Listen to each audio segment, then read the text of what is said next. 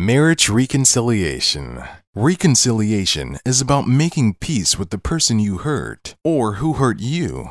Many married couples end up hurting each other. This can be a reason for splitting up. This can also cause a spouse to move out of the house. Planning on having marriage reconciliation is a big step. Here are some helpful ideas to reconcile with your partner. There are many reasons why married couples end up going in different directions. You see couples who live separately from their spouse. Despite everything, some manage to take time to reconcile with their partners. If love is still there, then why not try to work things out? There are some problems that are too difficult to work through. Situations like partners doing drugs, have cheated, or end up involved in criminal offenses. If this is present in a marriage, then it will be harder to patch up. However, there are still some who will try to make up and ask for a second chance. But always keep in mind that betrayal is hard to deal with. It is important to see if reconciliation is possible. If you sense that both of you still have the spark and hope is still there, then try to resolve it. There are times where the couple has drifted so far apart that it would be impossible to come back. Either or both may have found new love or have moved on and started a new life. In situations like this, trying to make things work may worsen the situation. This could break their hearts again, and if they fail when trying to reconcile. Pain is not something a person wants. If trying to resolve will bring more discord, then better not do it. Sometimes, time is all it takes to heal.